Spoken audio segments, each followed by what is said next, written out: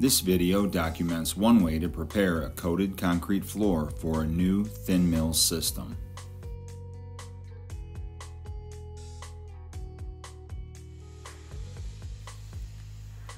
The first step in this process is the removal of the old coating. PCD tools are used to remove the bulk. Approximately 75% of the old coating is removed.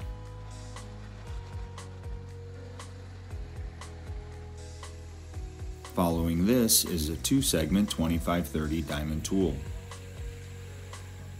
The process should remove 100% of the old coating. Besides coating removal, abrupt elevation inequalities will be smoothed as the grinder does its work.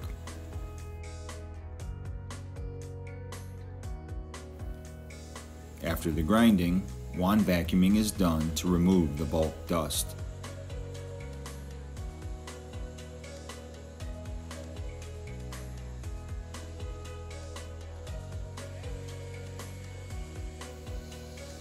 Next is shot blasting.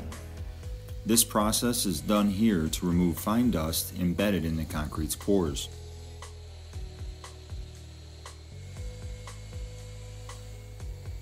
In addition to the pores being filled with the grinding dust, it also sticks to the profile of the diamond scratches. Shot blasting cleans it all.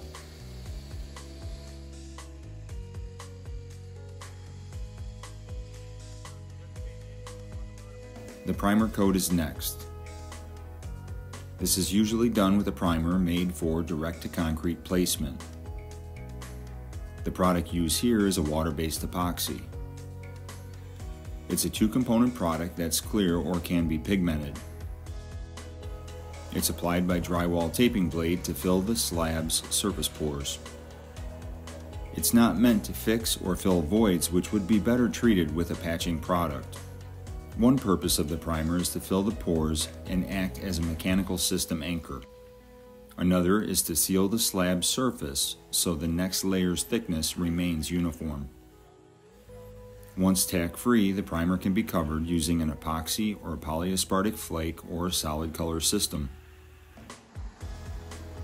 Though there is no one system which specifies precisely this preparation process, it's fair to say that clean and absorbent substrate will instigate and support a thin mill coating's attachment longevity. And that's about it. One way to prepare a coated concrete floor for a new thin mill system.